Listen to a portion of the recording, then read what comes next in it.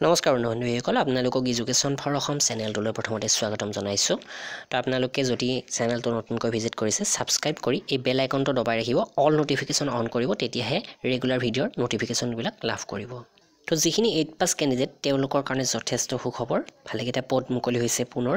আৰু এই পদকেইটা মাথো 8 পাসৰ কাৰণেহে কিন্তু আৰু সকলোৱে এপ্লাই কৰিব পাৰে আনৰিজাৰ্ভ ক্যাটেগৰীত যেহেতু দিছে তো জেনাৰেল ওবিসি এসসি এসটি সকলোৱে ইয়াৰ কাৰণে এক্সাম দিব পাৰে তো ইয়াতে সকলোবিলাক উল্লেখ আছে আৰু ইয়াৰ লাষ্ট ডেটটো হৈছে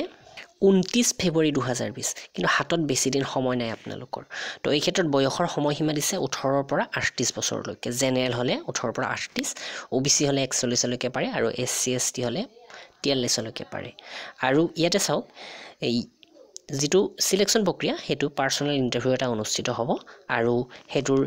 যেটো হেৰি তাৰিখ হেতু পিছত মৰিগাঁও judiciary.gov.in ত উল্লেখ কৰিব তো ইয়াৰ কাৰণে এপ্লাই এতিয়া আপোনালোকে স্ট্যান্ডাৰ্ড ফৰ্মেৰে কৰিব লাগিব স্ট্যান্ডাৰ্ড ফৰ্মত যিখিনি এডুকেশনাল কোৱালিফিকেশনৰ সাৰ্টিফিকেটৰ জেৰক্স কপি তাত সেলফ এটাস্টেড কৰি স্ট্যান্ডাৰ্ড ফৰ্ম ফিল আপ কৰি 3 কপি পাসপোৰ্ট সাইজ ফটো দি পঠাব লাগিব লগতে কন্টাক্ট নাম্বাৰ বা ইমেইল আইডি এইবিলাকো আপোনালোকে দি দিব স্ট্যান্ডাৰ্ড ফৰ্মত আৰু অফিচিয়েল এড্ৰেছটো হৈছে এইটো দা এপ্লিকেশনৰ address to the district and session জাজ মৰিগাঁও আসাম পিন 782105 তো এটা প্ৰথম পোষ্ট হৈছে সাফাই কৰ্মচাৰী এটা পোষ্টে আছে 8 পাস হলে আপুনি ইয়াৰ কাৰণে এপ্লাই কৰিব পাৰে 2 নম্বৰ পোষ্ট হৈছে মালি ক্লাছ 8 পাস হলে এপ্লাই কৰিব পাৰে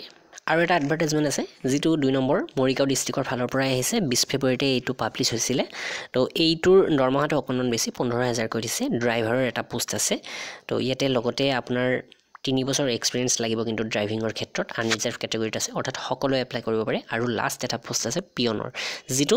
8 পাস হলে হ'ব কিন্তু আপুনি এইটোৰ কাৰণে কিন্তু 12 পাস হ'ব না লাগিব বাকি কেইটা তেনেকুৱা ধৰণৰ উল্লেখ কৰা নাই যেটা সাফাই কৰ্মচাৰী বা মালি ইয়াৰ আগতে মই কৈছো সেই কেইটা সকলোৱে এপ্লাই কৰিব পাৰিব তো ইয়াতে এই পোষ্টৰ কাৰণে কিন্তু কোনো ধৰণৰ এডুকেশনাল মানে এই যেটো এক্সপেৰিয়েন্সৰ কথা কৈছে হেতুৰ প্ৰয়োজন নাই এডুকেশনাল 8 পাস মিনিমামটো হ'বই লাগিব হাই সেকেন্ডাৰী পাস কৰিলে আপুনি এটোৰ কাৰণে এপ্লাই নকৰিব ইয়াৰো লাষ্ট ডেট একেই মুঠ 4টা পোষ্ট আছে প্ৰসেসটো এপ্লাই কৰাৰ একেই মুঠতে ইয়াতে পাৰ্সোনাল ইন্টাৰভিউ অনুষ্ঠিত হ'ব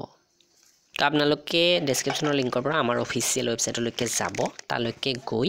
এই এডভাৰটাইজমেন্ট কেটা ভালদৰে চাই লৈ স্ট্যান্ডাৰ্ড ফৰ্মখন ডাউনলোড কৰি ল'ব পাৰিব আমাৰ অফিচিয়েল ৱেবসাইটৰ পৰা সেইখন প্ৰিন্ট আউট কৰি এপ্লাই কৰিব তো ভিডিওটো লাইক শ্বেয়াৰ নিশ্চয় কৰিব ধন্যবাদ